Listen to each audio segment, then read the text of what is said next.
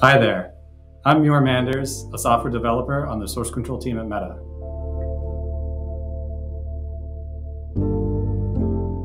First, I think it's useful to start with a definition of source control. Source control is the practice of tracking changes to source code.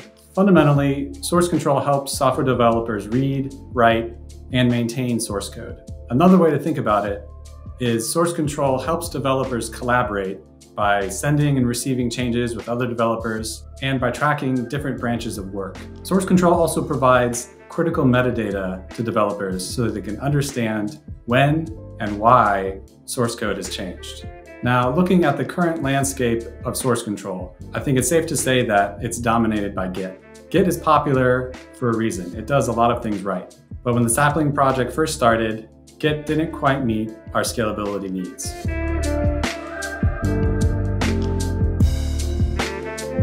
As I mentioned before, initially scalability was the primary focus of the Sapling project.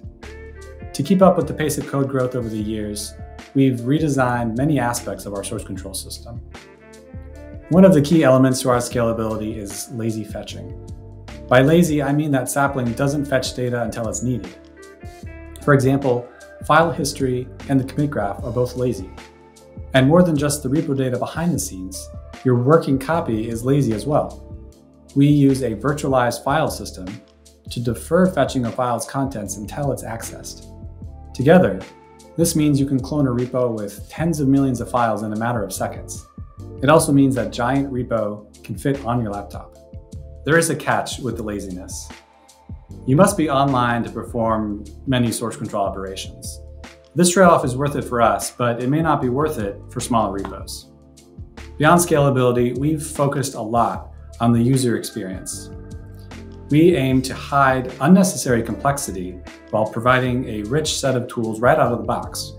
A good example to start with is undo.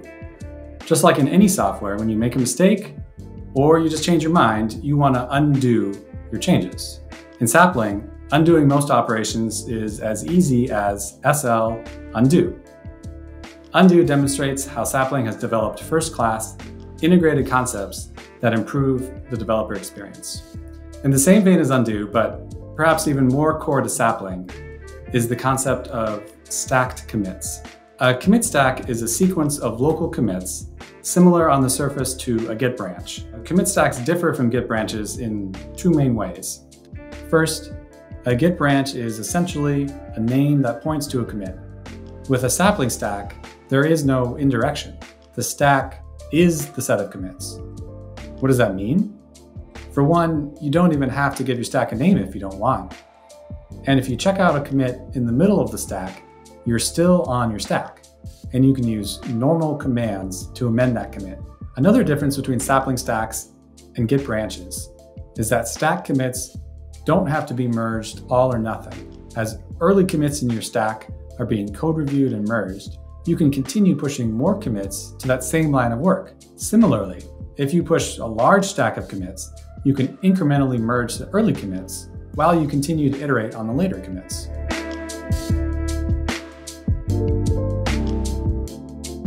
In November 2022, we released the Sapling client, which is compatible with Git repos. To try it out, go to sapling-scm.com and follow the instructions to install the Sapling client and clone an existing Git repo. There's a couple other cool things I wanted to mention.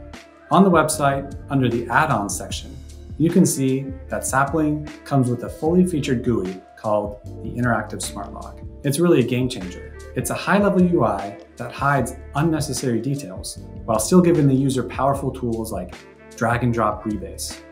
Also, we've released a proof of concept code review website called ReviewStack that's designed for the stacked commit workflow. Finally, I'd like to note that the Sapling client is just one piece of Meta's source control system. In the future, we hope to release our virtualized file system and our server implementation. Together, these three integrated components really take source control scalability and developer experience to the next level.